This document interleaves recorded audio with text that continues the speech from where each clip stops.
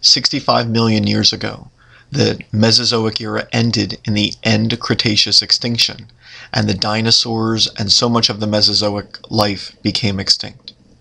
In the aftermath, the Cenozoic era, what is often referred to as the age of mammals, the world became more and more like the way we see it today. The continents were moving and were approaching their modern positions, although South America and North America would only be joined about 4 million years ago, and India had not yet joined to Asia when the Cenozoic began. While flowering plants, the angiosperms, had become common by the end of the Cretaceous, most modern groups had not yet evolved. In the Cenozoic, in the aftermath of the extinction, flowering plants diversified greatly and came to dominate most habitats on Earth, ranging from tropical rainforests to temperate forests to grasslands.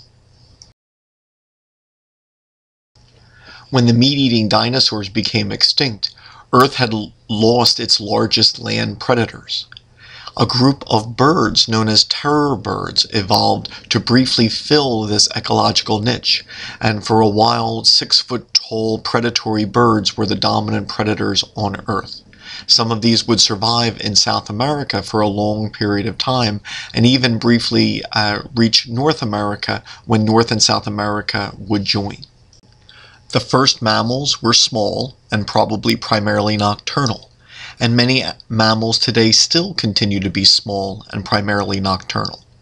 Rodents make up close to 40% of mammalian species alive today. At first, there were not many of the rodent groups that we know of today, such as squirrels and rabbits, etc. These groups evolved slowly over time. During this history, there were a number of groups of rodents which are no longer alive today, such as horned rodents from South America and 10-foot-long beavers from North America. In South America, some rodents reached enormous sizes, the sizes of cattle or small hippos. Today, the largest rodents, also from South America, are pig-sized, the capybaras.